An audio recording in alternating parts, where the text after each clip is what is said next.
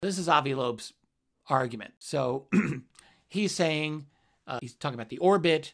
He's talking about its lack of, it's very bright, and then it has a lack of this outgassing. This is what comets will have.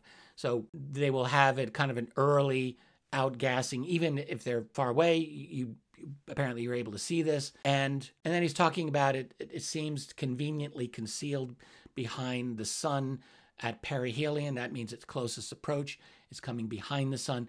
So all of these things he's arguing could, at least in theory, be consistent with an artificial object, not a natural object. So he puts us out there.